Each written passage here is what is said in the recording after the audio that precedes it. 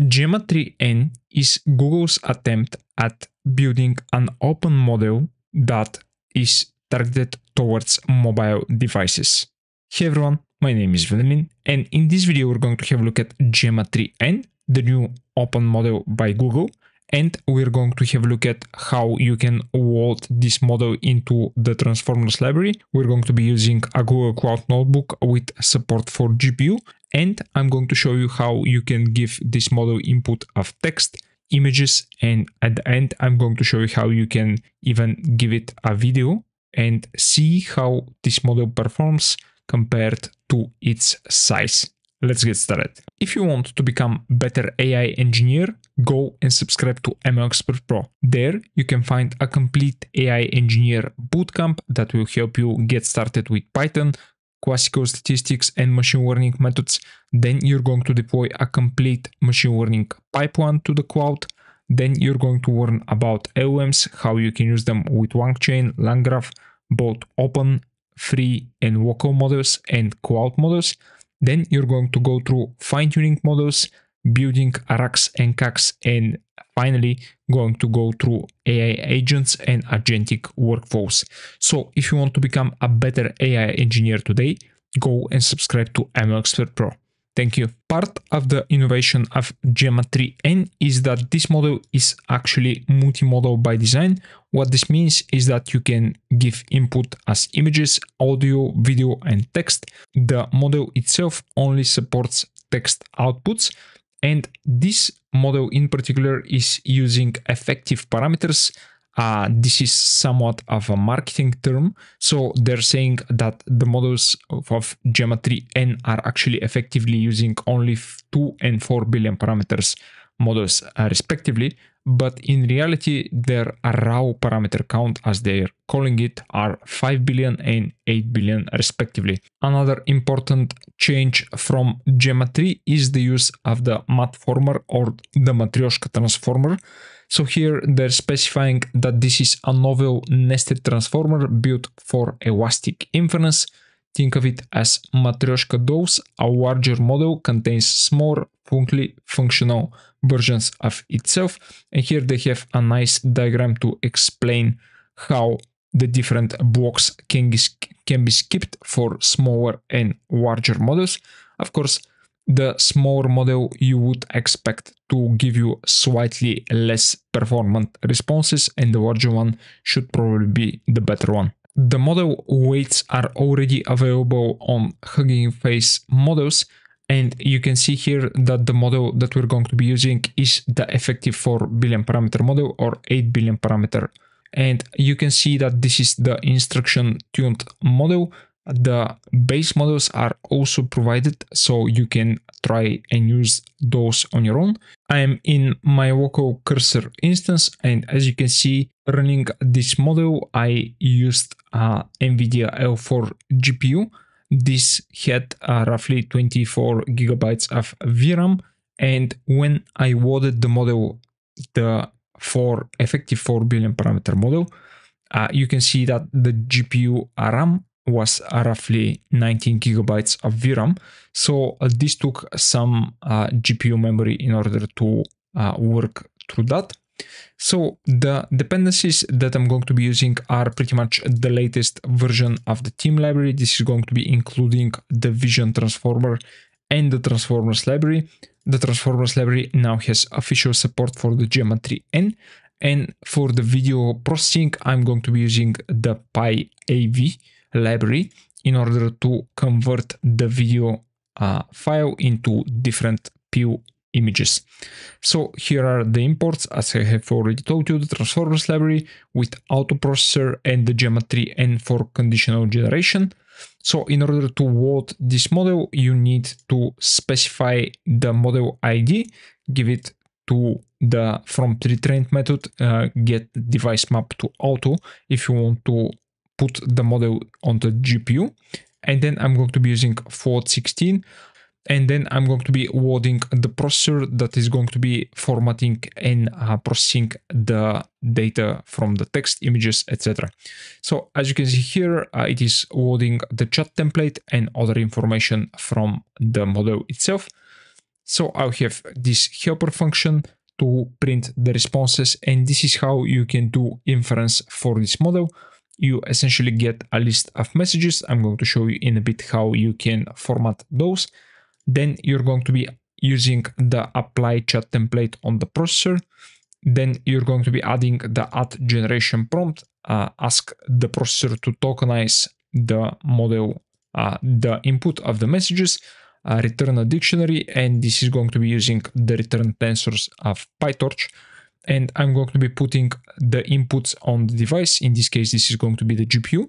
So I'm going to be also calculating the input length. This is pretty much taken exactly from the Hugging Face repository for the geometry and model.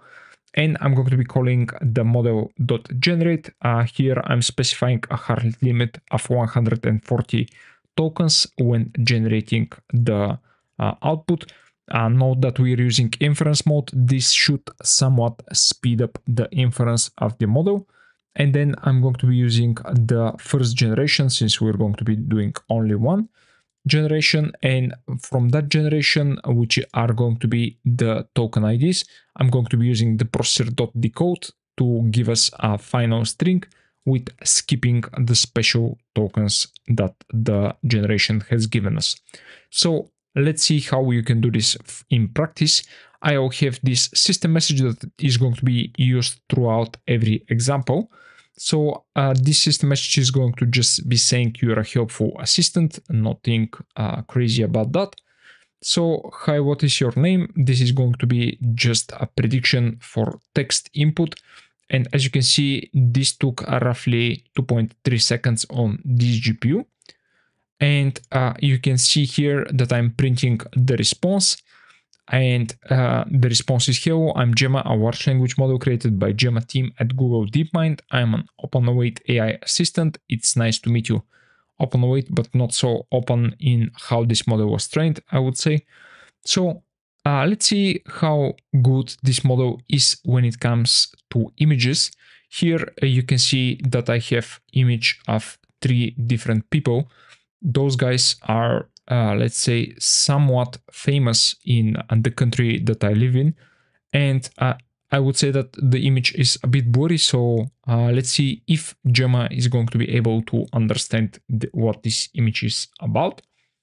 So here is the text that I'm giving it, or the prompt: how many people on the image, describe their gender, sort them by height. Of course, this is very important. I just wanted to check how let's say lobotomized this model actually is compared to something like Llama or the other, let's say, non-very realistic models. So you can see here that this took roughly 5 seconds to complete, even though I have passed the image as well. So here is the result. There are 3 people in the image, so this is correct. Based on their appearance, all 3 individuals appear to be male. Okay, great. Sort them by height from tallest to shortest based on visual estimation. The person at the top appears to be the tallest. The person in the middle is slightly shorter than the top person. Okay, so it got this one completely wrong. Of course, with some clever prompting, you might get better results, but I just wanted to show you that, of course, this 4 billion parameter model shouldn't be the craziest model that you can work with. Next, I am going to give it this page of the NVIDIA earnings results. Here we have a lot of, let's say, complex information, including financial information, tables with different, let's say, somewhat complex columns and rows.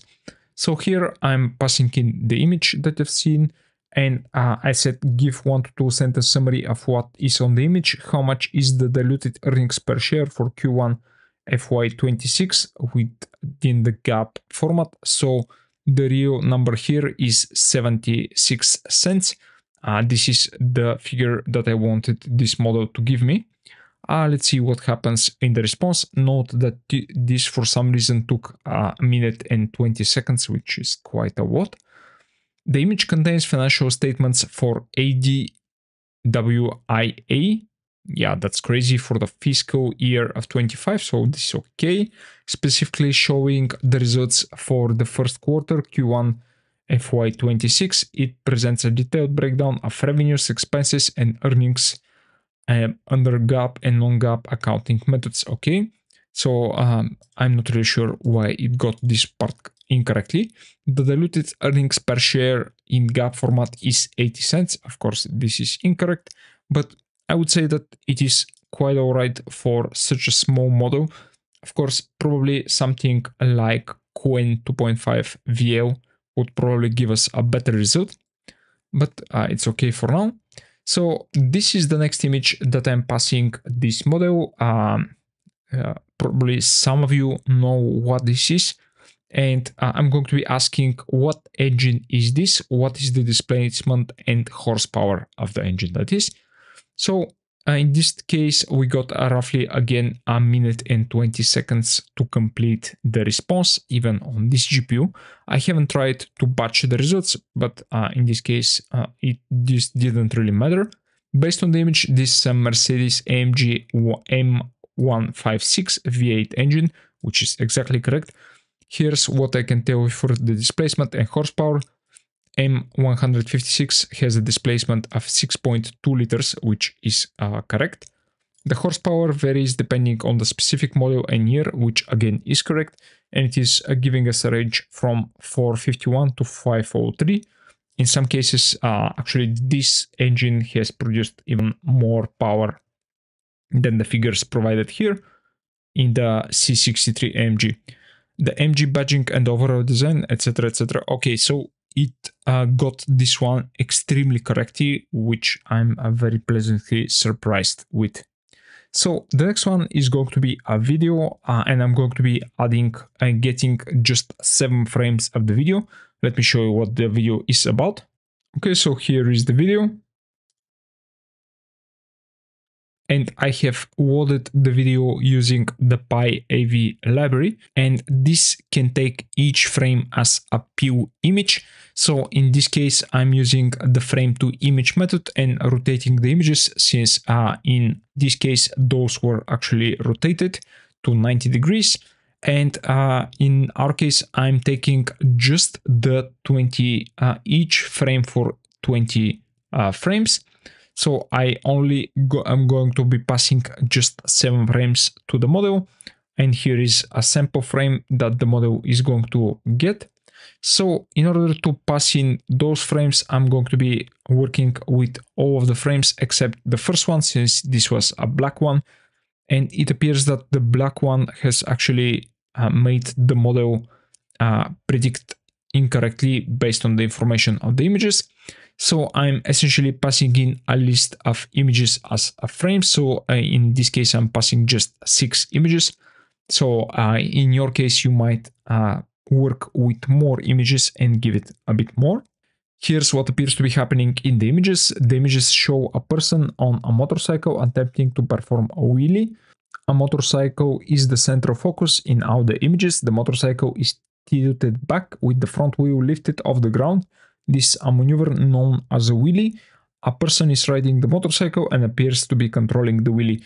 Okay, so I wouldn't say that from the video it appears that we are getting a wheelie on this motorcycle, but given that we are just passing in 6 images, and this might not be the best way to pass this information to the model, I would say that it got most of the information correctly, except for the wheelie, of course. So this is it for this video. We've seen how you can load the Gemma 3N model, how you can use it for text, images, and video. We've seen that this model is performing relatively well for its size. It doesn't seem to be anything like a breakthrough, at least from what I'm seeing. I would say that the Qwen 3 models and the Qwen 2.5 VO models are probably performing a bit better. Of course, on textual tasks, I haven't really tested this model. And the thing with the effective parameters seems to be a bit misleading, since most of the people are thinking that these are the numbers of real parameters that the model is going to be loading every time within your GPU. Thank you for watching, guys. please like, share, and subscribe. Also, join the Discord channel that I'm going to link down into the description of this video. If you want to become a better AI engineer today, go and subscribe to I'm Expert Pro, and I'll see you in the next one. Bye.